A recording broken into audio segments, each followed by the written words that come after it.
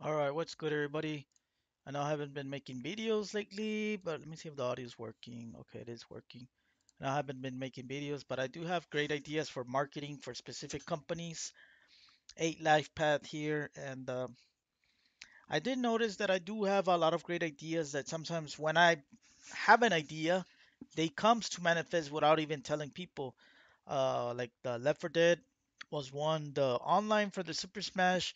It was bound to happen because everything was going to online in the early 2000s. So it was like the no big brainer. And then the other one, I thought about Doom back in 2015, where I even put it in a comment a long time ago, um, that they should include demons that you can control of them, like Left 4 Dead, like in a multiplayer case. And then Doom 2016, we got a multiplayer where you get the demon rune, and now you can actually play as a demon.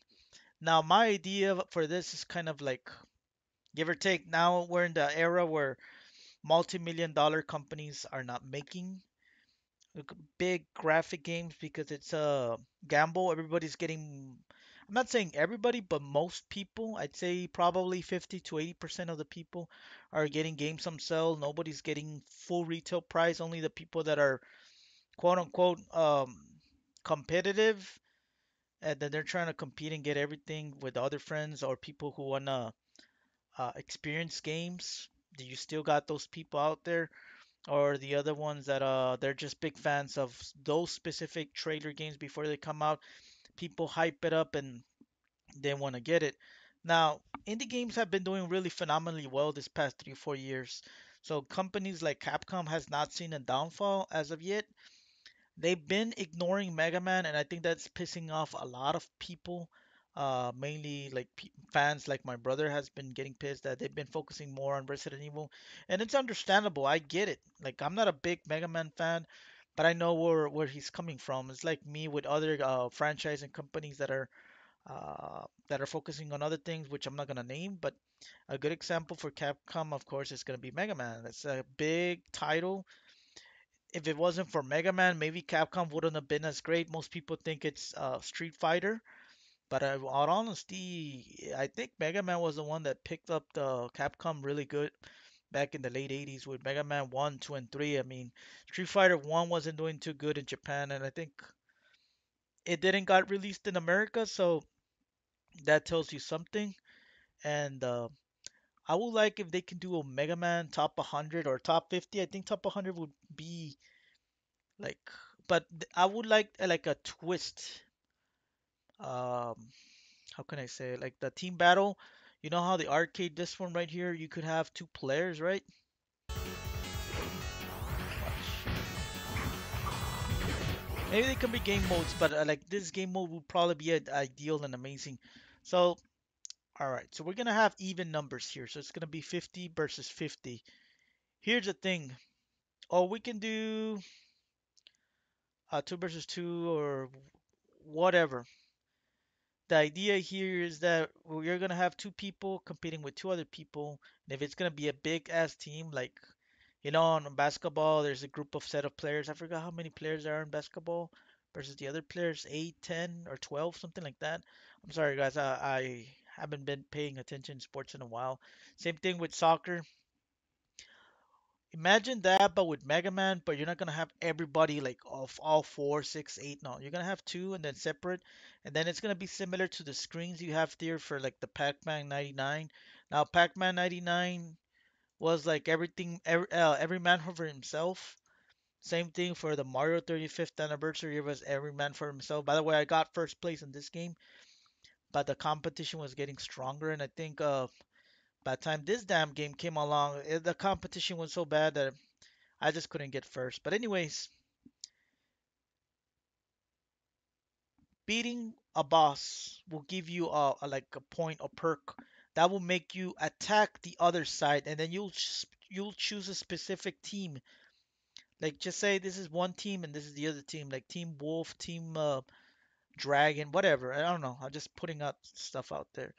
Then you'll be able to choose which to attack, and then the other player and the other team can choose as well.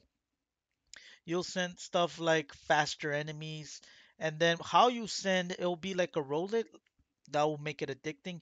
So it's like you know how the Mario Brothers 3, you could hit, you can get the mushroom, you could get the star, or you could get the fire flower. Like it'll be similar to that, like a roll it, and then you'll be sending like you'll hit three times or two times. You'll hit your friend and you and your friend as soon as you kill the boss, and then whatever comes out will mix together, and then we'll send it to like a specific player that you're gonna choose. Um, that idea would be like spawn like making the enemy stronger, double and a double boss instead of fighting one. Um, faster enemy. So this game mode would probably be great. Now we can add like a whole new twist, like a whole new game. Say like a level. We can do a level similar to Mario 35th, where you have to from the beginning to the end, and then you can get to a boss fight. Capcom can do that route, or they can just go boss with boss, boss and boss, and then if it'll be like the keep going with bosses, and then it'll be like specific. All the bosses, like the 2D, will probably be from Mega Man 1 to 6, and since it shares all the 8-bit graphics, it'll be like a randomizer, and sometimes you could actually have the power up to kill that one. So you can actually have a game mode to have like a randomizer, and then or everybody chooses which specific enemies, and then there will be like a card route, like a card what to choose to, so you won't have to like manually see who you're gonna fight. It's gonna be random. So say everybody chooses 8 specific enemies from all Mega Man 1 through 6, right? So it's gonna be Iceman and then Fireman. I'm just giving out then Centaur Man. I'm like, but then you gotta have a weakness for the opposite one, or maybe there won't be any weakness. So there'll be like a popular boat to send to the other team. You'll choose like 12, and then those 12 they'll keep rotating over and over and over. Same for this side of the team, they'll choose 12, and then there'll be game modes like sudden death. Well, there you're gonna be fight like a mini boss fight, like the dragon, or you can fight Wily. It all depends. Like there'll be events and randomizations uh, as it go along with the game, especially when it's you're heading almost to the end of winning.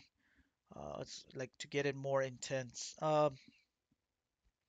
Because if you would have the power to choose, that will make it you won't get that dopamine, like that addicting of what you're gonna get. Like you want to make it gambling, so you can actually choose, or you can make the computer choose um automatically. And then for one team where they're gonna get like the specific enemies, the other side's gonna get it as well. But like I said, everybody's gonna choose different, so it's like a card. You choose one. So not necessarily you can actually specifically choose that robot, but everybody's gonna get a set of robots that are gonna be quote unquote the same, if that makes sense. Like Iceman, both are gonna fight Iceman eventually, but like you'll be able to get a card and then choose, and then you're gonna have Mega Man and Baz, or you're gonna have Mega Man and Proto Man, and then as game goes along, they can add more characters, DLCs, and they can pop up more stuff, more skins and stuff. Specific stuff like that that Capcom can actually pump up on a game that probably won't cost a lot of money to make. Just great ideas like these that can make it very fun and addicting. And right now, the Nintendo Switch Online, in my opinion, it's not doing good, but it's not doing bad. Like the estimations could be a lot greater, and of course, the the online feature will probably help and be in all consoles, but the one that would probably help the most would probably be Nintendo, because Nintendo has been focusing a lot on these competition games. As far as I know, I haven't seen anything similar to this on Xbox and PlayStation. I can be wrong, but if they can make these feature and make it a trending, they can make other games. And then once Mega Man or Capcom announces this type of game, if they decide to do one like Mario Mega Man 40th anniversary, because they had the 35th on 2023, which was last year, and they didn't make the game because they're focusing too much on Resident Evil and Street Fighter. So if they can make something like this in the upcoming future, it'll probably be an amazing thing. And I got an idea for Legend of Zelda as well, but that's gonna be another video. But for Mega Man, this it's not like really copying because the Mega Man and the Pac-Man, I mean the Mario Brothers and the Pac-Man was like every man for himself and you gotta reach number one. For the Mega Man idea, it's gonna be a team based. You're gonna have two people, and then you're gonna have like two people, a guy fighting against the rest of the other team, or two people. There's gonna be two people. They're all gonna be on the same team fighting the other team, and then whomever team wins. They don't have to fight each other. Just this team wins, so the matchup will go faster. I think that route will probably be better than like going one last man for himself for like two teams fighting. The session won't start until you have a set of two teams, or you can have only one team like Mega Man fighting the bad guy, and everybody will be alone, but with a team. So that will like change it up, and then there will be other events as well, like not tournament, like duel mode. Well, duel mode will probably be like fighting against four other people, well, three other people, and then it's maybe four players in total, and then it will be every man for himself. Will probably be like something that people compare very close to Mario 35th or Pac-Man 99. Because if you would add a shit ton of players, man, and adding the features of fighting the bosses, it would take a longer time than Mega Man and Pac-Man. Like Pac-Man 99, you can finish a session in like 2 to 8 minutes. 8 minutes will probably be like 8, 10 minutes will probably be tops. Mario 35th around the same time frame, 2 to 10 minutes, or probably a little less or more. So you don't want something that can take a long time. So you want something to move forward fast.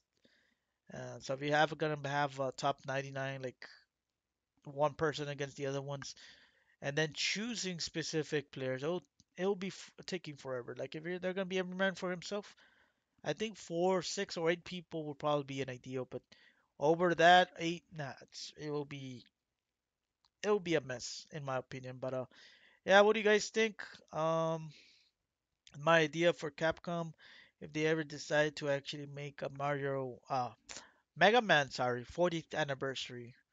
Alright, guys, I'm gonna cut this video. Take care, everybody. Have a good one. Peace.